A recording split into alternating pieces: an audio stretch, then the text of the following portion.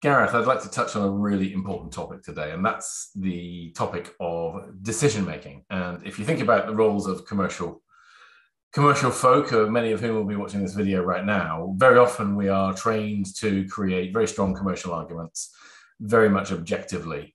And then the process that we teach is around how you engage customers around, in effect, those objectives. Now, there's another piece in there which we haven't talked about before, and that's really the way that people emotionally take decisions. And if you like, we're touching on neuroscience, and the work of David Rock always fascinates me, and his SCARF model, which really helps us in a relatively simple way understand some of the things we need to be aware of when we're helping people take decisions. Talk to us a little bit about how that plays out from your experience.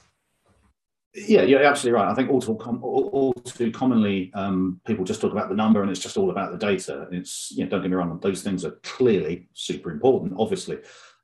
But it's the old adage that people buy from people. And when you're engaging, a customer, you're dealing with a human being who happens to represent a business.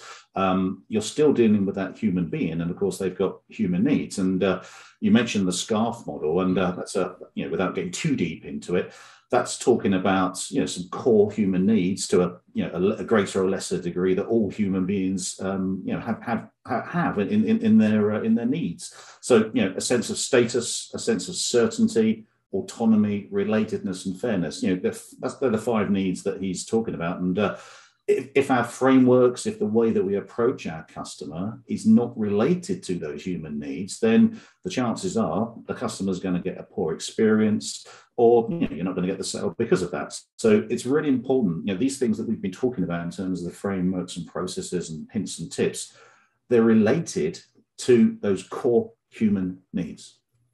So if I was to distill that into advice for the people listening to this video around how they talk about their ideas or their offering, it's to think about how they touch those five elements, yeah? So Gareth, once again, those five elements that make up SCARF are? Yeah, so status, certainty, autonomy, relatedness, and fairness. And if I can just take one example, we've taken a lot, we've spoken a lot about, when you're dealing with customers, thinking about the questions you're going to ask, getting curious, listening, find out what is important to them, and linking your proposal to them. So let's just think about the importance of that related to the SCARF model. Let's think about, a sense of status, the relative importance of, how people feel. So if you're asking your customer questions, you're by definition, it's giving them a sense of status because you're taking their opinions into account.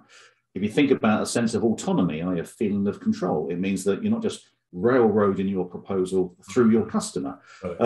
A sense of relatedness. Well, some obvious things in here about, rapport building and building relationships and the sense of fitting in. And again, if you're not taking the time to actually engage on a human level, then that is not going to be met as well. So there's just, asking questions is just one example about how it applies to, some of those core human needs. And if we're not linked to that, there are some big consequences, as I said.